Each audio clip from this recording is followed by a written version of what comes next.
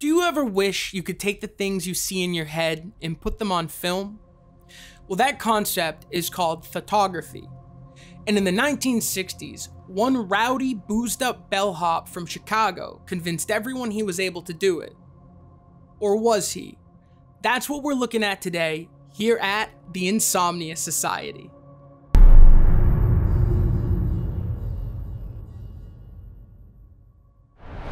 Photography was discovered in the early 1900s by a Japanese researcher named Fukurai. While studying a clairvoyant, he noticed images would appear on his photographic plates. The same thing our man Ted Serios would discover too about 60 years later on Polaroid film. He was an unemployed bellhop from the Chicago area and started playing around with hypnosis when he realized he was able to make images appear on Polaroid film. This soon caught the attention of Denver-based psychiatrist Dr. Jule Eisenbud, and the two began conducting their experiments. Over the years of 1964 to 1967, the two produced more than 1,000 viable images. All of these were produced with Polaroid-style cameras, meaning the photos printed straight from the camera and developed in minutes. This made it much harder to fake and ensured that darkroom tricks couldn't have been used to fake them. Some of these photos were what Eisenbud referred to as blackies and whiteys. The blackies were images that were completely unexposed, which was odd because there was nothing stopping the camera from exposing the image. The others were called whiteys. These images were completely overexposed when there was nothing in frame that would have caused the overexposure. Both strange visual anomalies, but these weren't the strangest of Ted's images. He was able to project his thoughts onto the film itself. Over 400 of these images were produced, with one example being of Jule Eisenbud's ranch. It was a close copy, but the image Ted created depicted the ranch in a state it had never existed in, specifically the area around the barn. Another is of the livery stable in Colorado. The original walls of the building were made of brickwork, but Serios' photo shows it made of pressed stone or concrete. The windows appear more elongated than they were, and they look to be bricked in, which they weren't, and the playbill to the left of the door was never found by Eisenbud or any of the other researchers. Sometimes there were clear misses. This one was taken when Eisenbud was holding the camera. Serios was meant to take a photo of the Chicago Hilton, which was in his hometown, and instead created a photo of the Denver Hilton, which was taken at an obscure angle. So, if the photos are all legitimate, what would cause the distortions and anomalies in the photos? Well, Eisenbud suspected that these distortions and anomalies came from Serios' own unconscious at the time, and were based on the stresses of the conditions that he was working under. To try and prove the skeptics wrong, Ted performed his powers under a wide range of different tests. A lot of these were in front of Denver-based researchers, and they would use marked packs of film, marked cameras. Sometimes Serios would touch the camera, and sometimes he wouldn't.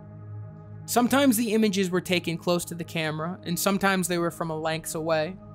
He would use clothing provided by the researchers, and would be searched, strip searched, and in some cases even cavity searched, even going so far as taking photos in an electrically shielded Faraday cage with the photographer on the outside. Two things that never changed about the production though were the alcohol and Ted's gizmo, both of which were perfect fodder for skeptics. During their experiments, Ted liked to drink, and the longer the experiment went on, the more he drank. Ted was also known to be a bit of a prima donna, so mix these two together and by the end he was putting on a loud, raucous, but also distracting show. He would often run around the room, yell obscenities, and take off parts of his clothing, turning more into the obnoxious drunk at the bar than a psychic. Skeptics claim that this could be used to draw the attention of the crowd, but Eisenbud assured them that they were in complete control and keeping a constant eye on Serios.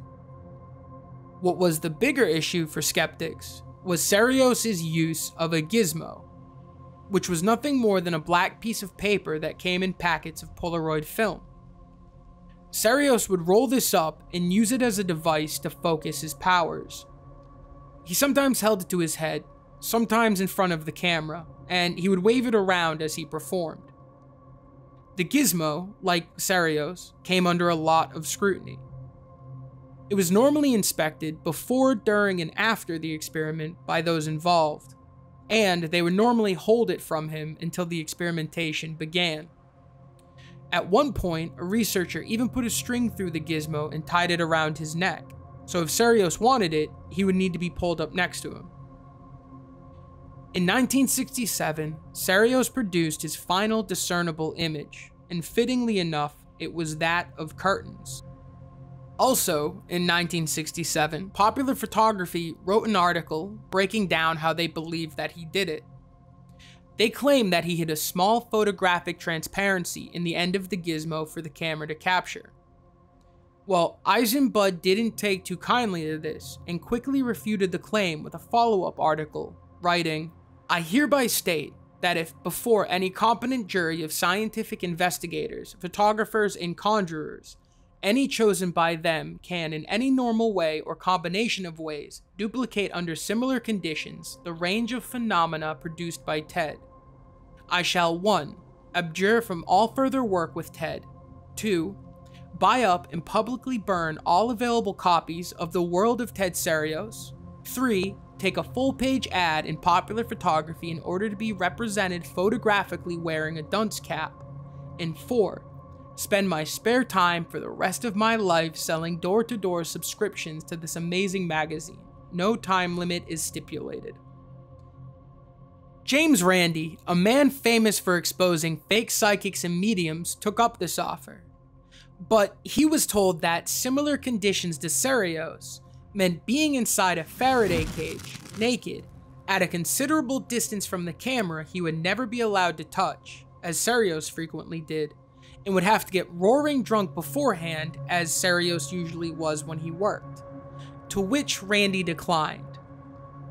A man who apparently witnessed a showing in 1966 revealed in a 2002 website what he had seen 36 years prior.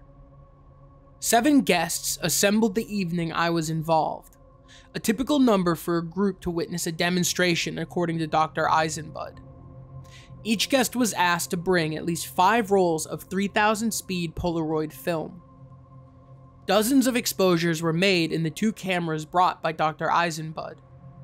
Serios would hold what he called a gizmo, a black paper tube about 1 inch in diameter and 1 1/2 inches long, to the camera lens. He would scream obscenities, contort his face, and sometimes yell, "Now," the signal for whoever was holding the camera to trip the shutter. He became quite drunk and obnoxious. He was often chastised by Dr. Eisenbud, but the doctors still continued to supply beer to Serios. The frenzy continued. The evening wore on. Still no photographs emerged from the multitude of developed images.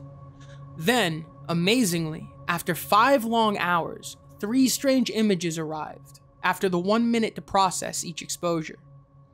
Altogether, with the 2 cameras, he produced 6 blurry images unrelated to the room's environment. I was puzzled. He often displayed the gizmo so we could see that it was empty, but in his drunken condition, he finally slipped up. Serios became careless. As he was waving his arms and yelling, I saw a shiny object reflect from inside the paper gizmo that he always held to the camera lens. So if this account from 2002 is true, then it would help back up the Popular Photography article. But was there anyone ever able to replicate it, even just under normal circumstances? Well, there was 2 skeptics named David Eisendrath and Charles Reynolds, and they were able to replicate the effect, which they proved on video. By taking a piece of a transparency, a piece of a photographic transparency, and fastening it across the end, when light passes through the transparency and then through the lens, is picked up by the optical system of the Polaroid camera, and voila, it becomes a photographic image. Charlie is going to hold it. The light from the wink light is going to bounce off of Charlie's shirt and jacket, and pass through this lens, through the lens of the camera, and hopefully make a good image on the film. Now, you want to mask off as much of that lens as you can now. Oh, down. Good. Thing. Yeah, all right. Now, you must realize that when Ted is doing this, a great deal of chaos is taking place. And it's very possible that he could have ditched that, as I just did. And when they said, let me see this thing, he could say, yeah, look at it, you know. And in the meantime, he's drinking beer, and people are running around, and a great deal is happening. And it's very, very easy, under those circumstances, for somebody to do this. You don't even have to be a magician. So, was Ted Serios able to create photographs? The evidence is stacked against him, but no one ever did take Eisenbud up on his offer to be naked in a Faraday cage. So, I'll let you decide. Sadly, Ted Serios passed away in 2006, but the photos you've been seeing the whole time are now hosted at the University of Maryland, Baltimore County, which you can request for access to go visit. Dr. Jewel Eisenbud wrote a book that I mentioned earlier called The World of Ted Serios, which you can read if you want a first-hand account of the experiments. Thank you guys so much for watching. If you liked what you saw, make sure to like, subscribe, and hit the notification bell for more. And I look forward to seeing you in the next Insomnia Society episode. Stay safe, guys.